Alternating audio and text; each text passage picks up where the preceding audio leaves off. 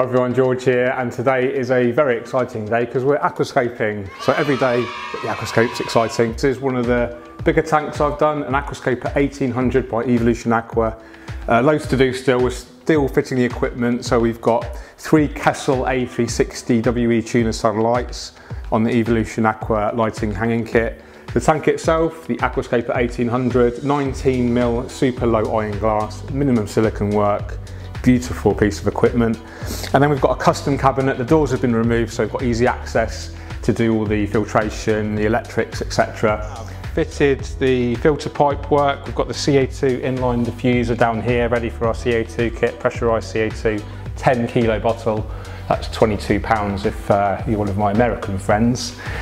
We fitted the glass pipework sets, the Aquascaper glass pipework sets from Evolution Aqua. So we've got a set here at the back left, a set here at the front right, and then the idea is we create a nice gyre effect, so a nice kind of circulation pattern. So the filters themselves, they are rated at about between 12 and 1400 litres per hour, I think.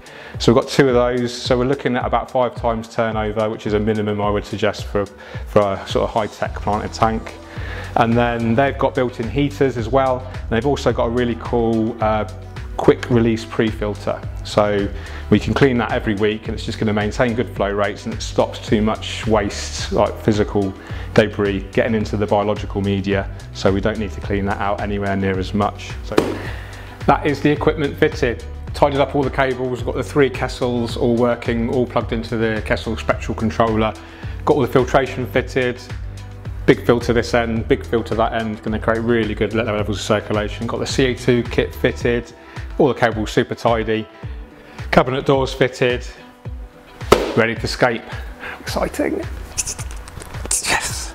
Here we have the mini landscape rock, a few hundred kilos worth, and most of it's from Aqua Depot, but also want to shout out to Dave Pearce from Aquarium Gardens for helping us out with these huge stones as well, which we'll probably use most of them, if not all of them, in the scape. So always better to have too much hardscape than not enough, and it gives you options. The hardscape is the backbone of the layout, and it's really worth taking your time, you know, making it look as strong as possible. So really excited to get going. I'll do a time lapse of the hardscaping process. You can see the cardboard underneath, so we're gonna, you know, if we have to put the stone down on the floor, just make sure we don't damage this beautiful flooring.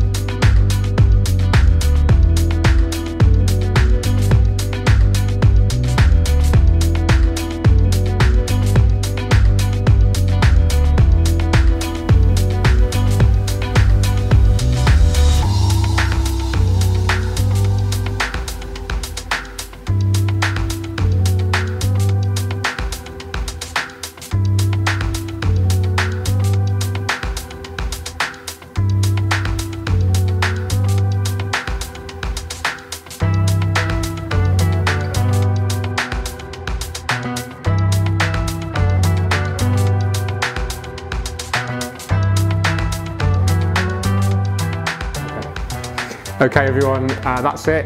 Really happy with the Aquascape, classic Iwagumi minimalist style. Done a couple of these now, and I've got to thank Ste Rhodes so much for helping me all day with the scaping.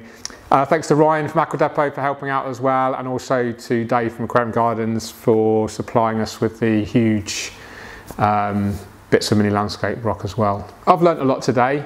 Don't be content with your first instinct when you look at a hardscape. You know, give it some thought, bounce ideas off other people. You know, you might not see something that anyone else has seen, so be open to feedback from other people. Just a really simple plant layout. It will need a lot of maintenance in the first few weeks to help prevent algae. If I go back to my old kind of lesson of an aquarium is always a battle between algae and plants. The more plants you have, the faster they're growing, the less algae you get. Well, we've actually got quite a low biomass in here. There's over 100 pots worth, but because of the nature of they're not particularly fast growing, we've got lots of hardscape, lots of open substrate, so lots of frequent water changes in the first few weeks, which Ste is in charge of. He's going to be the maintenance guy. But I think in a couple of months' time, this is going to look absolutely epic. The water's going to be crystal clear. It's a little bit cloudy right now, but that lawn is going to fill in nice and lush in the background. We're going to get some algae crew in there, maybe some nearite snails to keep the rocks clean, some Amano shrimp as well to keep the gravel and the plants clean, and some display fish. Now my personal choice, well, I'm not going to tell you what we're potentially going to put in there. Why don't you let me know in the comments, what would you like to see in here, what fish? Okay guys, I'm going to go now. You take care, keep on scaping. Cheerio. Boom.